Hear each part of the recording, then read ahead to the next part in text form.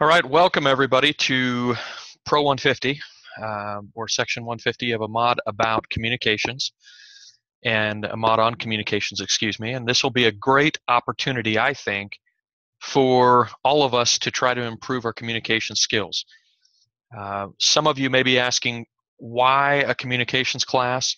If you are asking that, hopefully after tonight you'll feel like that I'm able to give you some answers on why a communications class could be so important and so helpful as you continue your education, but also, and perhaps more importantly, as you proceed with your career, right? And as you try to find the next career potentially, or the upgrade that you're looking for, the promotion that you're looking for within work for some of you. So tonight, we'll introduce what it is that we're going to be talking about in the course a little bit more in detail. We'll talk about the expectations that I have for the course, how I grade, what I'm looking for. And once we complete that, then we'll go over the material. I'll always be careful to make sure and review any coursework that's assigned this week. And throughout this course, we just have discussion board assignments each week, right? So this week, we'll spend a few minutes talking about what's required of you on the assignment and give you some examples on how you could accomplish the assignment. I'll give you a heads up right now. The assignment should not be stressful, should not be hard. There's a template that you can use. It makes it very simple, straightforward. And then if you give some feedback as the discussion asks or requests this week, you'll be in great shape. Probably get full credit as long as you follow instructions and give me some feedback. But we'll talk more in detail and actually show you a little bit, demonstrate a little bit of how you can do that assignment. And I keep referring to it as assignment, but whenever I say that, you can assume that we're just talking about our discussion boards each week, right? Because there are no assignments or assessments in this particular course. Now, Jonna, just for my reference, how many online classes have you taken before? Is this one of your first ones, or is this one of your last ones? Are you in the beginning or the end of your degree?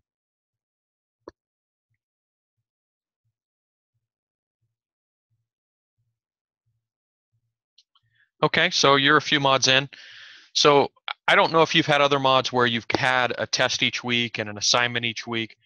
But like I say, this is a little bit of a break from that, where we're going to focus in on discussion boards, but we won't have a traditional assignment or a traditional assessment or test each week. So that should be welcome. That should be good news for many of you.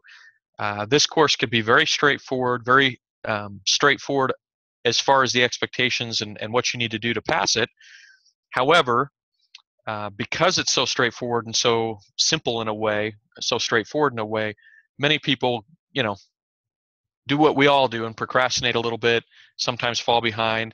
And then if you're like me, if we procrastinate till the end, something with family or work or our health comes up. If it can happen, it will, right? And it'll keep us from being able to get our assignments in and complete the course. So just stay consistent, stay up to date, and you'll be in great shape. Yeah, a lot more is writing on each one of these discussion boards, right? Than most classes where you kind of split up those points among a lot more work, a lot more coursework. So you're onto something there. Hopefully I've given you a little bit of fair warning, both on the discussion board and on the announcement board, because I just don't want anybody to overlook these discussions each week and maybe treat them how they do in other classes and kind of be a little bit too lax about them.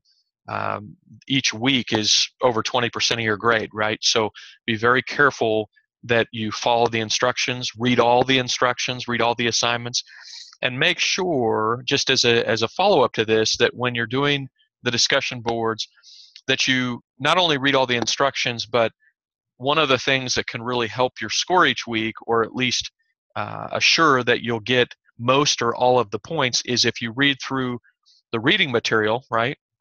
And if you read through the reading material and then demonstrate within the discussion board that you've read it by talking, about those articles or bringing those articles up within your discussion board comments, which actually for this week will be fairly challenging, as we only have about 100 words, right? At least 100 words that we can put on. We can always put more than that, but 100 words goes really fast, right? So be careful that you don't just state your opinion about the different forms of communication on this week's assignment that you put within your Excel sheet you've already got 100 words, so you just move on and you don't demonstrate that you've read the material, because part of the instructions and the assignment for each week on the discussion board is to read some online articles and review some online articles about communication. Okay, so just a quick tip on that. All right, so before we get to a little bit more detail, a little bit more foundation work on communication, the importance of the topic, I wanted to talk a little bit about expectations for the course. This should be all a review. We don't have to cover as many different aspects because this course is a little more simplified and streamlined, where it's only got the discussion board and the checkpoints. Please don't overlook the checkpoints, right? You may or may not know this or have been told this many times before in courses, but the checkpoints represent about 20% of your grade, and about a half a letter grade of extra credit is potentially there for you if you'll participate every day on the discussion on the checkpoints. So please stay consistent on the checkpoints. Have a consistent time each day that you go in and take care of that so that you can get those points both for your grade, but also to create a buffer for extra credit as well. A lot of people will get to the end of a course like this and ask me for extra credit opportunities, and many times I'll say, you know, I can't give extra credit opportunities if I don't see that there's some effort put into the discussion, or excuse me, the checkpoints, which are the easiest way to get those points. Well, I'll check that, Jonah. Sometimes these are questions that the school has come up with, and sometimes they're really tricky or confusing. So it's one thing to be tricky or confusing, but it's another thing to, you know, sometimes they're just mistakes in those questions. So if you ever feel like there might be a mistake, and don't hesitate to email me and communicate with me about that, you know, potential problem, because periodically we'll come across a question that the school put together that's just not right. Okay, so I don't know if that's the case today, but just keep that in mind going forward, that if you have legitimate concerns or problems with how the question was asked or what the answers were, I'm happy to discuss that with you. It's not going to count against you, you know, to bring that up to me. But if it's just you missed something, don't worry about it. We'll, you know, chalk it up to one of your extra credit problems, right? Yeah, no worries on that one. We all have that happen, right? And so that's why those extra credit questions come in handy, right, to help us out and you know, give us a few extra points. All right, so a couple things we've talked about. We've talked a little bit about course expectations. Let me just say this. We've talked about how important the discussion boards are going to be each week. We talked about how I strongly encourage you to stay really caught up on the checkpoints. The discussion boards, I'll just say, can be turned in late. They can be completed late, but it's so important that we have a class discussion on the discussion boards that I have to penalize you, and I have to penalize you more points than normal for being late. Doesn't mean that you shouldn't still complete the discussion boards if you are late or find yourself behind. But I'm just giving you fair warning right now that you'll quickly lose 20% of your grade if you don't turn in the discussion boards on time. What does that mean? It means that we have the main post completed by Wednesday at midnight, and we have at least two responses by Saturday at midnight of the week that the discussion board is due. Okay, so those are the deadlines each week for the discussion board. And perhaps more importantly than other classes, don't find yourself behind on these, because discussion boards, and you can understand this, if we're just inputting discussion board comments at the very end of each week or just at the very end of the class, none of us are benefiting the way that the discussion board was meant to be, right? The way the discussion board is meant to be is for us to have interaction, for us to give an opportunity to our peers to read what we write. And if we're writing at the very end of the course, they're never going to see our opinions and perspectives. So it's very important, maybe more so than assignments and assessments in other classes, that the discussion board is something that we can interact and can learn from each other during that week. John, are you asking to say something on the recording? Because I'm happy to let you speak on the recording if that's what you're asking, or are you asking something else for the discussion board? Yes. Thank you for the quick response. I was gonna unmute you and have you discuss with me, but I understand what you're saying now. Yeah, it is a conversation, and one of the things that people probably read, that I put down as one of the announcements this week about the discussion board, and probably thought, oh, geez, this is going to be a hard. He's going to be a hard-nosed professor and going to be a tough guy. That's not what I intended, but I do expect the discussion board comments to be your opinion. I expect that they won't be a cut and paste job from something you find online. I expect that primarily it'll be your opinions and feedback from things maybe that you did research online, but put in your own words. And the whole point of the discussion board is for us to have a conversation, but also for you to formulate an opinion. Okay, so one of the things we have to do is, instead of just regurgitating the research that we find online and showing our peers how much research we've done and how we spend a couple minutes Googling the topic and cut and paste onto the board, that is not a discussion board for this class. A discussion board for this class is you doing some research, researching the articles that are assigned, researching other articles, other material is very welcome, of course, but then make sure that you give feedback that represents your opinions, your feedback, your unique perspective, not just somebody else's. It's exactly right. And thanks, Jonah, for kind of rewording what I'm saying, which is we want you to let us know how you feel or what you think about whatever topic it is that we're writing about. Okay? So just as an example, a little bit more specific for this week, Jonah, as you think about your chart, right, your pie chart that you're going to be creating, we're going to be looking at it here in just a second. But as you think about that and as you work through that, instead of on your 100-word, main post saying something like, I put down 40% email, 10% phone calls, and 50% handwritten notes, fax or handwritten notes, instead of just telling us what you did, explain why you did or came up with the numbers that you did, and explain why that's important, and explain why that might have changed over the past few years, or how that's different from a last job that you might have had. There's lots of ways and perspectives that you could take and opinions that you could share about even something as straightforward as a chart on ways we communicate. Okay? So expectations are that you'll read instructions carefully, that you'll turn things in on time. If you do that, okay, it'll be very simple. Okay, I didn't say the work would be simple, but it will be easy and straightforward to get an A in this class. Okay, just read instructions, follow instructions, turn things in on time, and you'll be in great shape. There will not be anything in this class that tests your ability to be good at math or tests your ability to speak in front of people, which is some college level communication courses are all about speaking in front of others. There won't be any of that in this particular class. So you don't need to stress about those things, but just following instructions and turning things in on time will get you the grade that you want from the class.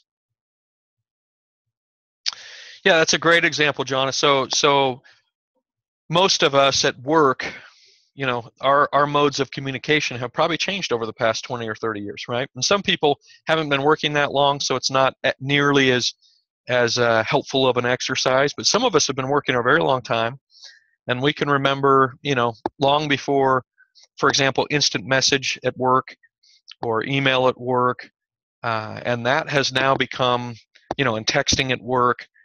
That's become those three modes have become so important now, and they were non-existent, just a short time ago.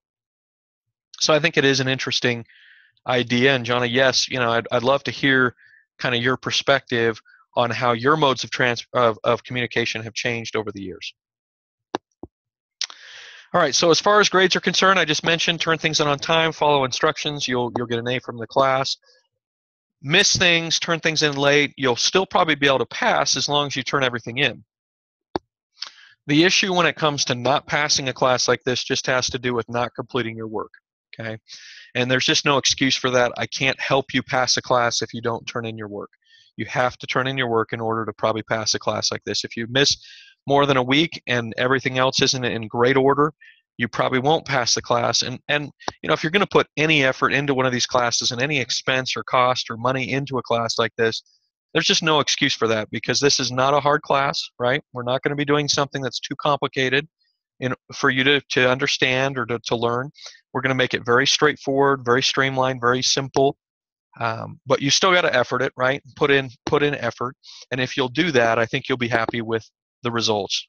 Pretty straightforward results. Get a good grade from the class like this and move on to the next one, right? All right. So we have a learning coach for this class. I've already posted her information. I think her name is Natalie.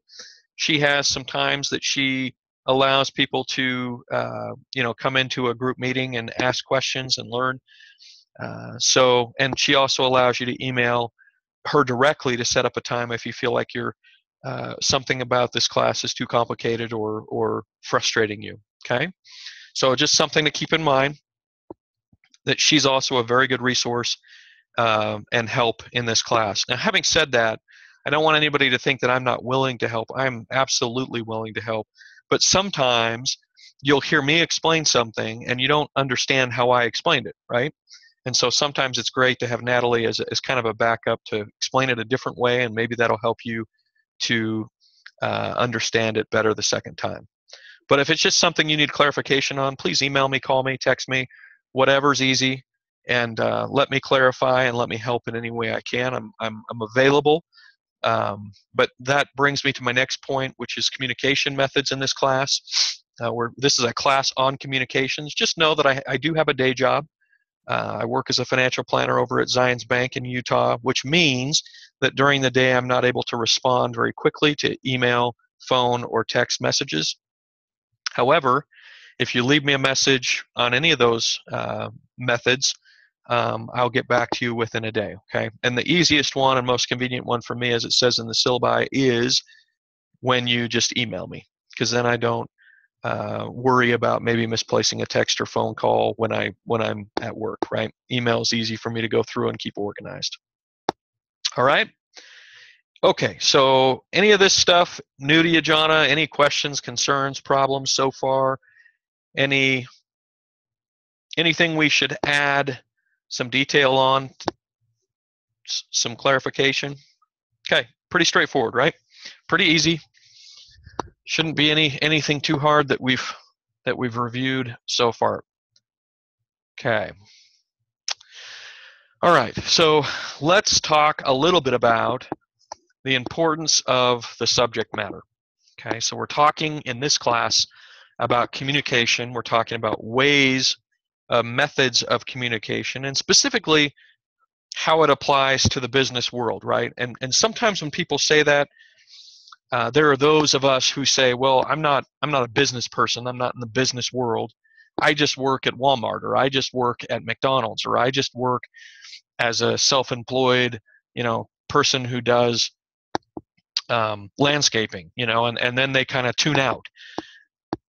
But when we talk about business and we talk about communication specifically in the business world, that should apply to each and every single one of us, right? None of us should be left out of that. Everybody should feel like they're part of the business world, no matter where you work or who you are or what your status is. Any kind of job that we have, we're going to be required to communicate in some way. Now, our modes of communication may be very different one job to another, but we're all required to communicate. And in large part, how successful we are at our job, how happy those who work with us and those who we work for are about our role at that job can be a function of how well we communicate. Whether or not that's email, phone call, text, whatever it is, our communication can really enhance or detract from our position and from our career. And so communication is just absolutely important. Now, there are a couple different things these are all quotes, each one from a different article that's required this week for your reading. These are online articles. I've checked all the links. They work just fine. But I've just grabbed one quote from each of those articles that I thought was interesting, or a good synopsis of what those articles were trying to say. And they also speak to what we just were talking about, and that is how important communication is, and good, effective communication is within the workplace. So one of the articles that we'll be reading this week says it is simply impossible to become a great leader without being a great communicator. And once again, John, some people will say, well, I'm not interested in being a leader, right? I don't need to be a leader. I just want a good job where I can work, and make a good living, and I don't have to be a leader. But once again, leadership, in almost every work situation, I can find application to leadership. And especially as we look for promotion, as we look for maybe a better opportunity, a better job, leadership can become more and more important, right? Usually as we work our way up, and usually as we start to earn more, many of those opportunities have to do with leadership and management, right? And so this article talks about how, hey, there's just perhaps nothing more important when it comes to great leadership than communication. Okay. And one of the things, before we worry, we have to be a good speaker, the article talks pretty extensively about how it's more than just being good at talking, right? There's a lot more to that. So anyway, it's an interesting article. It talks a lot about other success principles of leaders and of people who communicate well. And if we've got some time, we're going to go through some of those specifically at the end tonight. But a great article, just a really fun article. None of these articles are really long, and so they're just quick reads. You could read them all in a night and get a really good idea of what these articles are trying to say. Yes, and Jonna, that's exactly what this author spends a lot of time talking about, is how good leaders and good effective communicators are very, very good at reading their audience and being good at taking cues from an audience so that they can communicate effectively to that specific audience. Okay, so they'll actually cater how they communicate to different audiences based on who they're communicating with, which makes sense, right? Got to know our audience is what we talk about in communication classes. We know our audience. That means who is our audience and how should we speak to them. Not I'm just going to speak the same way to every single group that I speak to, no matter how big it is, no matter who it is. No, each audience deserves a different kind of message and a different way in communicating that message. So good. Have you already read the article? Because if you haven't, you're doing a great job at coming up with what these articles are talking about. Good. So you were able to at least look through them. The next quote I brought out of a different article. It says the single biggest problem in communication is the illusion that it has taken place. Okay. The single biggest problem with communication is the illusion that it has taken place. This is just a quote that I found actually online. It's not from one of our articles. But Jonna, anything that you can, what does that even mean? When you first look at that quote, the single biggest problem in communication is the illusion that has taken place. When you first look at that, it may kind of, take a little bit to figure out what they're saying there. I completely agree with you, John, about your comment about knowing your audience and helping you be less nervous, right? If you're prepared to speak and you know who you're speaking to and understand what all about your audience and what you're going to say, and you're well prepared, that can lower the nerves, right? Because most of us, even folks who have a lot of experience communicating, the nerves start to build up when you're about to communicate. And so if you're prepared and if you know your audience, I agree, it'll go a lot better.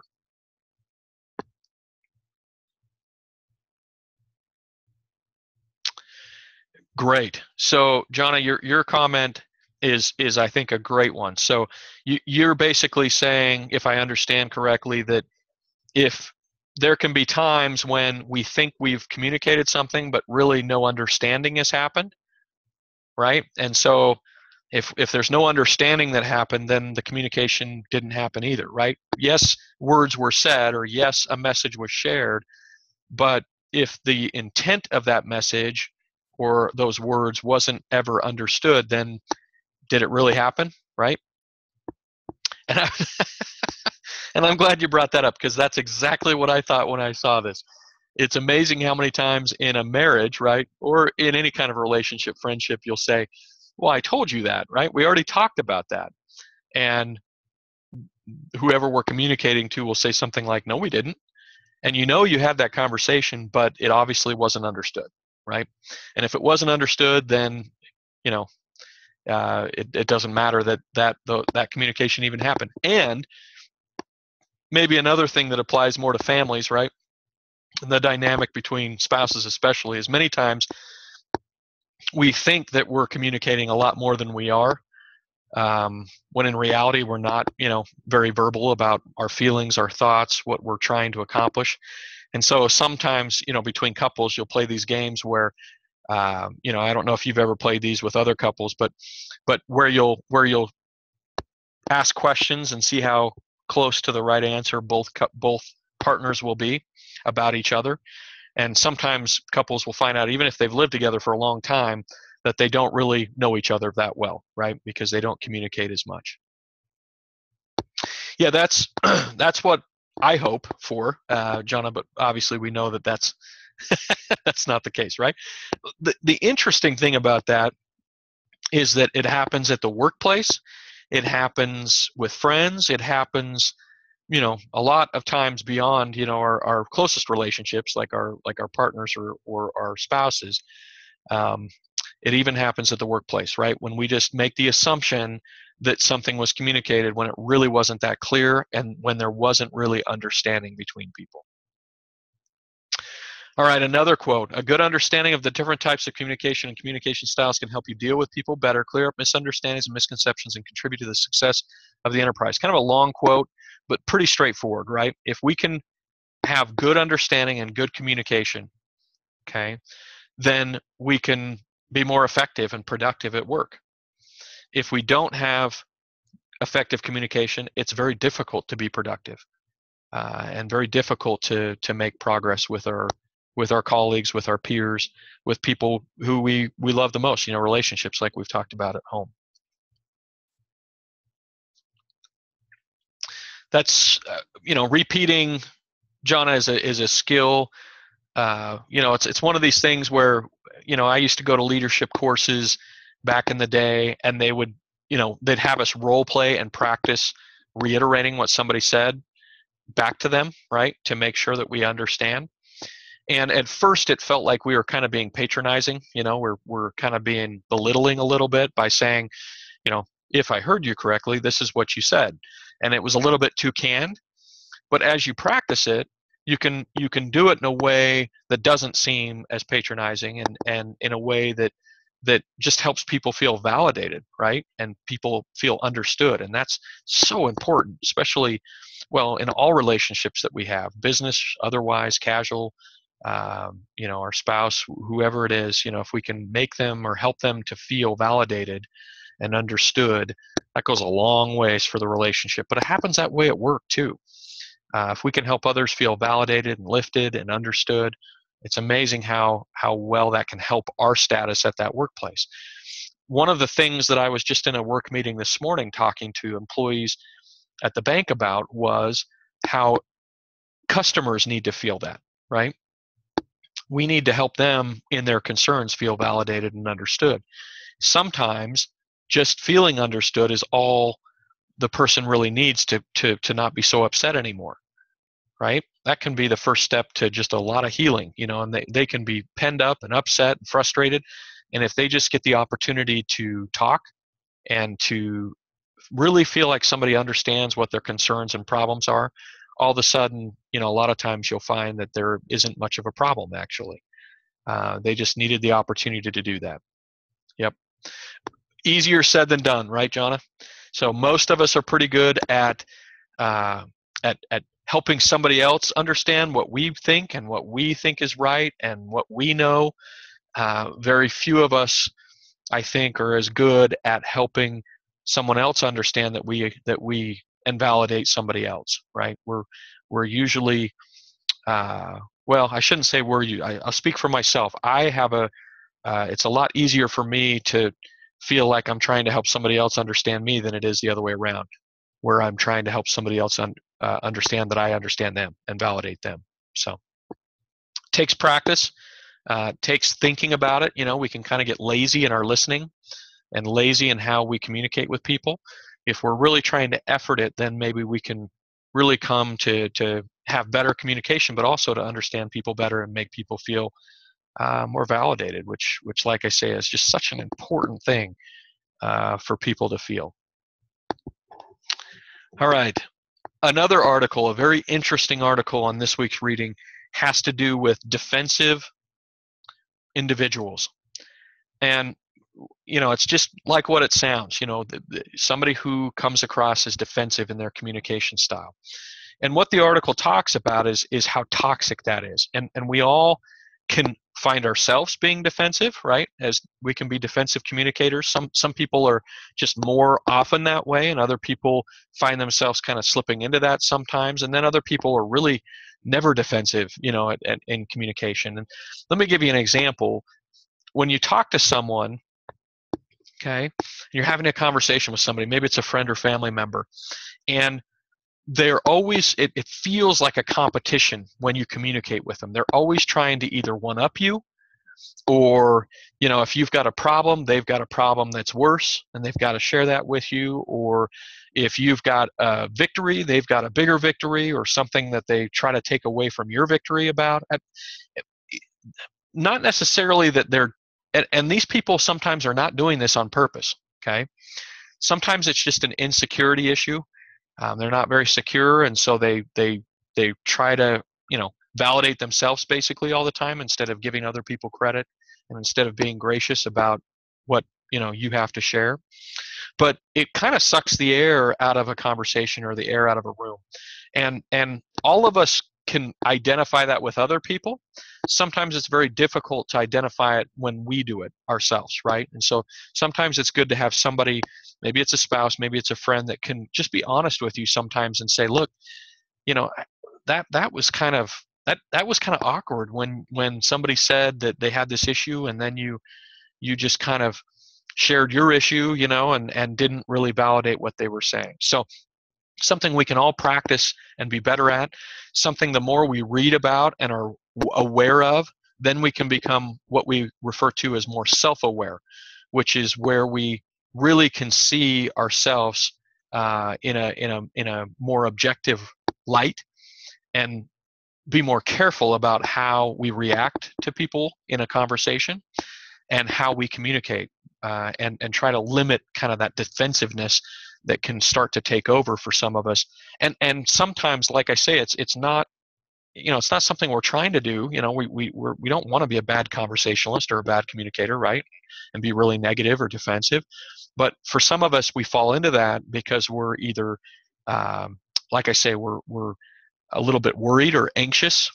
Sometimes anxiety can create that, or insecurity can create that. And so whatever we need to do to practice our way out of that, we need to work at, because this article does a very good job just basically saying, look, it really hurts productivity, it hurts teamwork, it hurts camaraderie, it hurts other people's feelings can just get hurt, by that. It makes it kind of a negative work environment. And all of us, have that friend that we like them, right, as people, but sometimes it just feels like it's always a competition, in conversation, and it's just kind of hard to talk to them, and feel positive when you leave the conversation. And it's not that they're just always depressed or negative.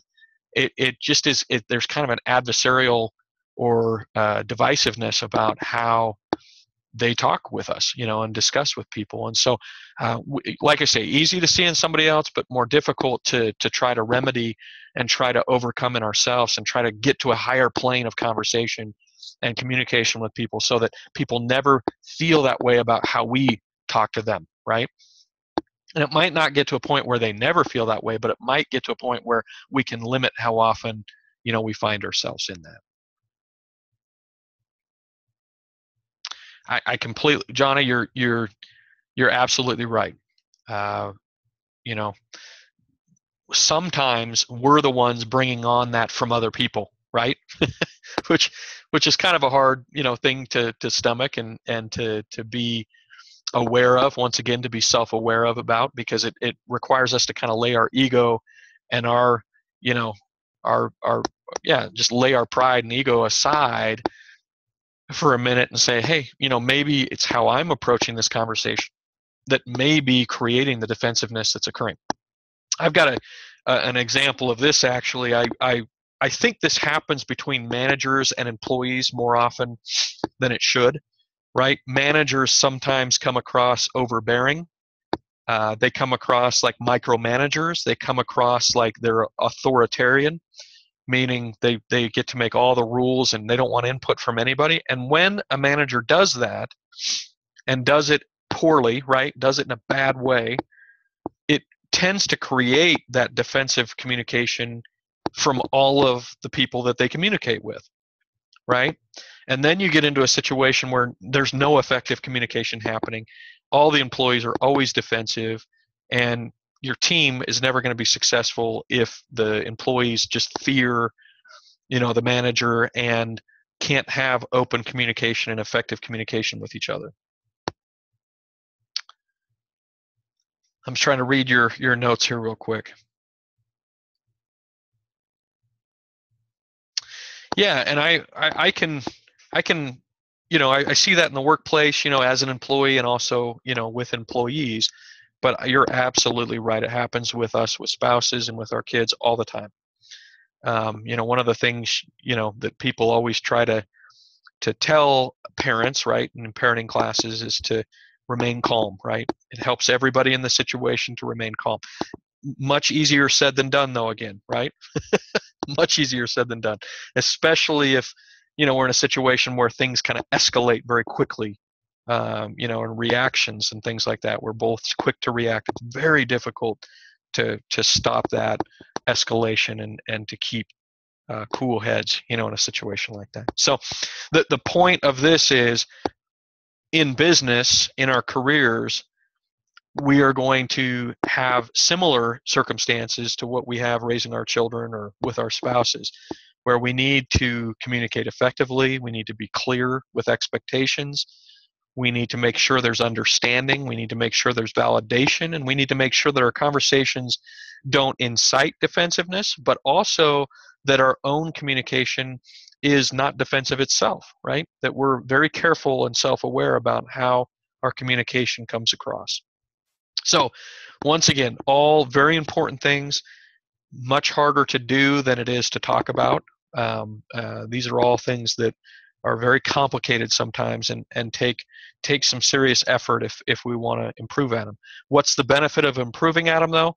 If we can improve at these different things, these different kind of bullet points we've just talked about as keys to communication, business, our workplace environment, our home life, just so many things can really improve. Most family counselors and psychologists become coaches on communication, right? And the same can be said for business consultants as well. They become consultants on how to effectively communicate between people in a workplace. All right, so let's move on a little bit. We need to talk about this week and get a little bit specific in what we're supposed to do. So this week, you've probably already read the instructions or at least looked over them, Jonna, based on our conversation to this point. But what it's requiring you to do is to use a template. Now, you can create your own if you'd like. You don't have to use the template that's in there. Years ago when I taught this class, there was no template, so we had to come up with our own chart ourselves, which is not hard to do, within Excel. It's very easy to do this. But to everyone's excitement, I'm sure, there's just a link now to download the template. You input your data and it automatically updates this chart for you. So it's a very simple process to accomplish. But we'll show you real quick what we're talking about. Some of you probably have already seen it and know exactly what we're talking about. But for those of you who haven't seen it yet, this is not the template, by the way. Okay. This is just a new Excel file that I opened, a new sheet that I opened. What I did is you can put anywhere you want on the sheet. So if I put numbers like 4, 6, 80, and 10, right? These are my 4 methods of communication. I'm just showing you this because I think it is helpful to know how to just put together a quick chart in Excel. And most of you probably already know how to do this. But if I just highlight that data, right, the 4 pieces of data that I put in, and then I push insert, and I go over here to chart, right, and I go over here to whichever one I want, a 3D or a donut, whatever I want. Say I want the donut, right? Then all it did just now is it put in my 4 pieces of data onto a chart for me. You can see the gray is my 80%, the yellow is my 10%, 8% is the orange, and 4% is the blue just by looking at it, okay? And then I can also go in and I can edit the information, right, and change what's on there. I can put, I can have it look different. I can have the percentages show up. I can change the colors. You can do all kinds of different things with this chart, okay? So I just wanted to show you real quick how you would do a chart like this if there wasn't a template already set up for you. However, as I mentioned, there is a template. So before you stress out about having to create a chart, know that it is very easy for future reference, and it's a great way to illustrate information, right? So if you have some data points that you're trying to share with your team of employees or with a colleague or with your boss, instead of writing down, handwritten on paper, the 4 pieces of information or 3 pieces of information, it would be much more it'd be a much more positive presentation and visually appealing and memorable by putting it in a chart of some kind or a graphic of some kind. Most of us, we can, if we hear it and then see something that perks our attention, we're much more likely to remember, right? And so even keep that in mind for resumes, right? We want something that's both informational, but maybe even more importantly, visually appealing, because we want something that sticks out a little bit versus the hundreds of other resumes that somebody might get. Okay, communication within the workplace is the same way. If we have a little bit of pizzazz to it, a little bit of enhancement to our information, we can get a lot more effective communication accomplished. And great thought, Jonna, making it more personalized, right, and personable. One of the articles that we'll probably talk about here in a second talks a lot about how the more impersonal you make the data, the harder it is for people to relate, to understand, and to remember, right?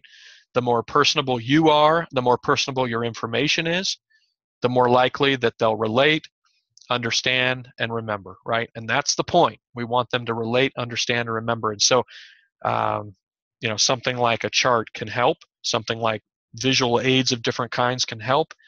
We need probably every tool at our disposal to make sure that we can get our point across. All right, wrong screen. There we go. All right, so Excel is an example of a visual, right? Visual form of communication, a nonverbal visual form of communication. One of the articles this week talks about 3 different communication types. It talks about the verbal paralanguage form of communication, the visual and body language.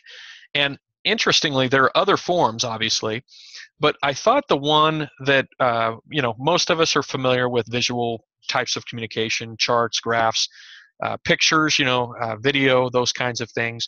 Most of us are familiar with how important body language is, appearance, that first impression. Those are very important when it comes to communication. And then finally, and like I say, a little different than many articles about communication, it talked about this paralanguage. And it talks about it's sometimes less about what you say and sometimes more about how you say it. And I thought this was genius, and something that's really, really important for all of us to understand, both in the workplace, but kind of how we were talking before, Jonna, about how we say things to each other, to our families, right? So if we're escalating, becoming aggressive, becoming confrontational, that's the way we're doing it, right? It's not what we're saying, because we could say the exact same thing. I could say, Jonna, I'm frustrated that you are always turning your assignments in late. What can we do to help? Okay, so I kept a level tone. I communicated very clearly that I was frustrated about something, right? And asked what I could do to help, right? So you may have felt uncomfortable by that.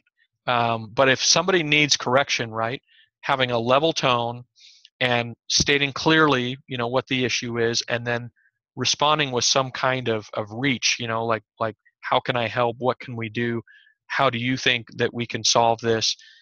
Those types of things tend to help us not only feel validated about what the concern is from a managerial standpoint or from a leadership standpoint, but also have that person feel validated that there is something they can do about it, right? They're not helpless. We can figure something out together, and we can accomplish something, going forward that makes it so we don't have this situation come back up. A poor way of doing it would be something more confrontational, right? Where I just come and I say, Jonna, you're really screwing things up. You got to stop, right? Or I yell, right? Exactly.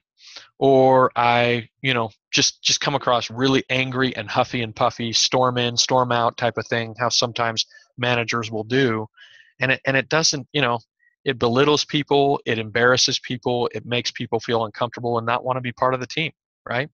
And we're always trying to make people feel validated and part of the team. Doesn't mean that we accept things that aren't right, right?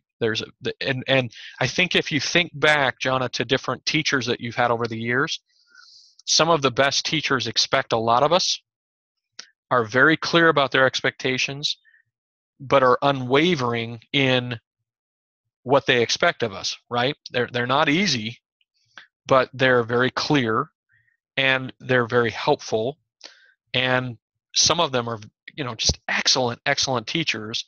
But part of the reason they're excellent teachers is because they expect so much of us, and because the class responds so well to being part of that expectation. So the reason I say that is because the same thing can be true, in a work environment where we set clear expectations. We're very good at getting people to understand those around us, and then instead of getting, and instead of being more worried about what we say, being more worried about how we say it, right? And really thinking that through before we just fly off the handle and get aggressive or yell, right? Just like you said, Jonah. So the paralanguage, the way that we say it, not what we say, and how important that is. All right. Yeah, and John, I completely agree. I think some of the teachers that I had that I look back to, they were looked at as borderline mean and hard by other students sometimes. Some people would say, oh, you have that teacher, she's so hard, or she's so tough, or she's so mean. And they say mean, but they don't really mean mean. They just mean that they're tough, right? And because most of those folks are very encouraging, very encouraging. They set clear expectations. Things are hard, but they are very accommodating and also very encouraging, like you said. Good thought there. All right, so I was going to go through a couple different examples just from my own work life, just in the last little while, that I think are interesting ones. I think all of us could come up with different things. You'll be in a staff meeting and you'll just have just really poor communication between staff members, or between a manager and the staff, where there's obviously a manager that's talking down to staff, people on their staff, or there's obviously a situation where the staff doesn't trust or respect the manager, right? I mean, it can be two ways, right? Usually it's a manager being overly authoritarian, right? And just bossy, right? And too much of a micromanager. That happens very commonly. But also the flip side is, a lot of times you have employees that just from day one just have no respect for somebody in authority and don't know how to work for somebody else, right? And take any kind of orders at all. And as an employee, and call it fortunate or unfortunate, doesn't matter. As an employee, we that's the point, right? We have to be able to take tasks from somebody else and accomplish them. That's what being an employee is. And so it cuts both ways, right? As an employee, we can be poor communicators, poor understanders, poor listeners, and we can be poor employees, right? Independent of having a bad manager. But managers don't add or enhance a situation or try to even improve it when they're when they're bad communicators, and when they're very defensive communicators and insecure about themselves, and so sometimes they come across just so bossy and so mean, right? And I hope you haven't had many of those experiences. Is as I've had a lot of experiences where I've been able to see that in other, in as a what I do for the bank, and what I've done the last 15 years is I'm usually a partner to bankers and to tellers and to staff people at a bank. And every bank has a branch manager, right? Somebody who's managing that branch. And a lot of times I see management at branches or at banks, come down on employees of any kind in just a way that's just belittling and toxic. And then I see other managers that are just have high expectations but are very encouraging, like you mentioned about a teacher. So that can happen in staff meetings. It can happen even within short emails, right? We can come across, once again, not how we say it, but not what we say, but how we say it. We can have communication problems based on picking the wrong mode of communication.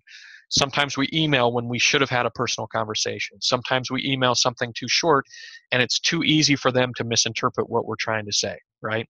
Because emails are kind of left out there to misinterpret.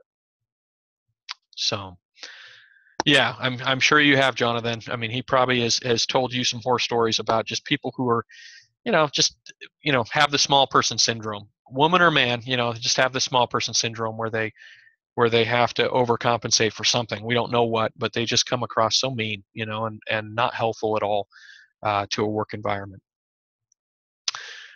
We can have conference calls where we just make mistakes on how we communicate and come across on a conference call. We can have trainings that come across, the wrong way because we communicate things wrong, and we can have ineffective training just because we don't communicate things well, right? Going back to, are we understood and can we remember? If we understand in the moment but it's not memorable, then it didn't help us either, right? Because yeah, we understood it in the moment, but then if we don't remember what we learned or have a way of implementing what we learned or a follow-up to what we learned, that's poor communication again, because we're not able to actually execute on what was communicated. We understood, but we didn't implement. And then finally, one of the things that's become very popular in the workplace are these one-on-one in-person reviews, these workplace reviews that managers will do with employees. And some of these are just, these can be a train wreck if they're not very delicately handled and communicated well and gone through with the right intentions. Somebody trying to help somebody else and give constructive criticism, as opposed to just going through the motions and then making it an opportunity to put out everybody's dirty laundry and be really negative about the workplace and what's going on at the workplace. So that's in-person reviews I see more and more as a common practice. The one-on-one job reviews and goals that a lot of companies will do quarterly or annually, and these are a place that people can really work on their communication skills as well. Yeah, so we all go to different, maybe we've heard people speak, or maybe we've gone to a seminar, or maybe we've seen something on TV that we just thought, wow, that was very interesting and good to know that, or very motivating in that moment. But there's being motivating in that moment and understood in that moment, and then there's actually applying it, right, and doing it.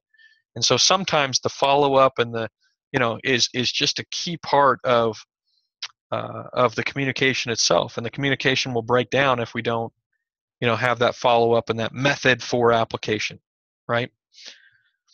Okay, so I think that's enough on that. So one of the things I just wanted to bring up is the article. One of the articles I think says something kind of profound, and that is they talk about how do we as individuals become better oral communicators, so verbal communicators, speakers basically, and then how do we become better writers? Because some of you that are listening to this, John, and maybe you're in this boat, are never going to be very comfortable speaking, right? And so you're going to rely on maybe a career that's more about your writing. And some of us are going to be more confident about our speaking and less confident about our writing. So it can go both ways. Some people are very confident about both, and some people are feel themselves very inadequate and not confident about either. Okay. the point is, the article talks about how do we take either one of these and improve it. And you might remember, Jonna, that basically the author just says, if you want to be a better communicator, a better speaker, somebody that can use words well and speak effectively, the best thing to do is to speak more. Okay, so I know this. What happens is we kind of get into a spiral. If we lack confidence and we have anxiety about speaking with people, we speak less.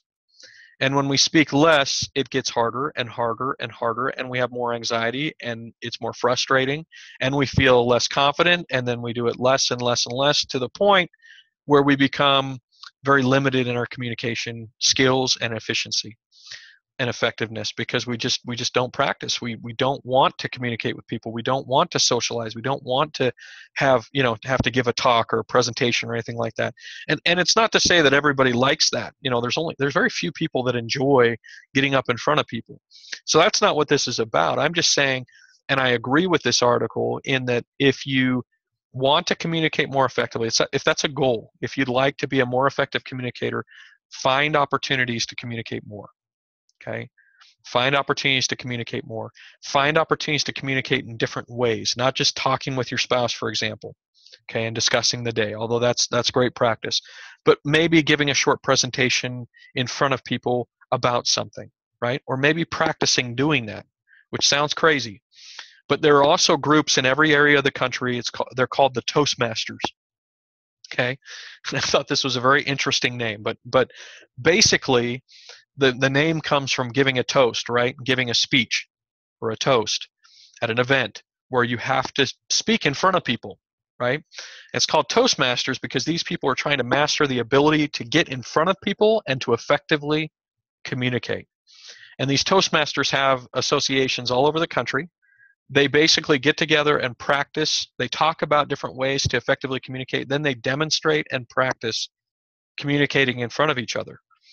And it's basically a group of folks who feel comfortable to be able to do this, right? And I'm sure it wasn't comfortable right up front for these folks to get together and do that. But over time, as you get to know them and trust them and know that they'll just give you constructive feedback instead of being critical or judgmental, and everybody's trying to improve together, this could be a really effective way to once again find opportunities to communicate and have opportunities to be in front of people. Because if you don't have those opportunities and then get thrown into that in a work environment, it can be terrifying. And unfortunately, some of these happen in interviews for a job now. So you'll go in for an interview. You've got an interview with Bill over at whatever company, and you show up, and he'll invite his team of 4 or 5 people to sit around a table, have you stand up and present to them a quick presentation on a certain topic, any topic that they want, basically to test your ability to communicate effectively ideas and information, because it's so important in the workplace. So just know that can be part of the interview process. And I know I'm scaring some of you, and some of you are going to say, well, I don't even want to interview with anybody now that Shipley said that this is what might happen. But that's not the point. I just hope that you'll be prepared for that and take opportunities when you can to do quick improv. Yes, quick little extemporaneous speeches on different topics, because it's very likely that you'll get put in that situation, either in the interview process or once you're in that workplace. Let's see here. Yeah, improv, Jonna, exactly. So with that, I don't have more time to cover more of the information from the different articles that I wanted to, but I think they're very good. I especially like the 10 Secrets of Communication. I think that's a great article. It's a little bit longer. It's probably the longest one, but I think each one of those tips are worth considering and thinking about, and just having as ammunition, when it comes to communicating. Ammunition in that you'll have that information to help guide and direct and kind of be the lens that you communicate through, right? Once you know that information and can remember that information, maybe review it a few times. So I think there's some great articles this week. We've just got the discussion board. That's it. So it should be a pretty straightforward week. But if you got any questions or concerns, John, as you get into the coursework, let me know. I'll give you some feedback and try to help you out the best I can, as fast as I can. I sure appreciate you being here tonight. Thank you very much. And your peers are very grateful that you were here tonight as well, because having somebody for me to interact with a little bit in the class is much more entertaining than when I'm just speaking to air. Okay, when I don't have anybody to ask questions of or to get any kind of feedback from. So thank you very much for being here. I hope we'll have a few more people join next week so you don't get picked on again. But understanding that 8 o'clock might be really late for some places, and understanding that Monday, it was really fast in a new class. So I hope a few more people will join us next week. Let me know if you have any questions or concerns this week. That's all I've got for tonight. Any questions tonight before we wrap up, Jonathan, since you're here?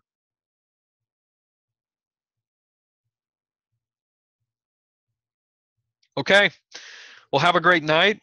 Have a good week. Let me know if there's anything we can do, and we'll be back this same time next week, next Monday, and have some more fun learning about communication. Thanks. Bye.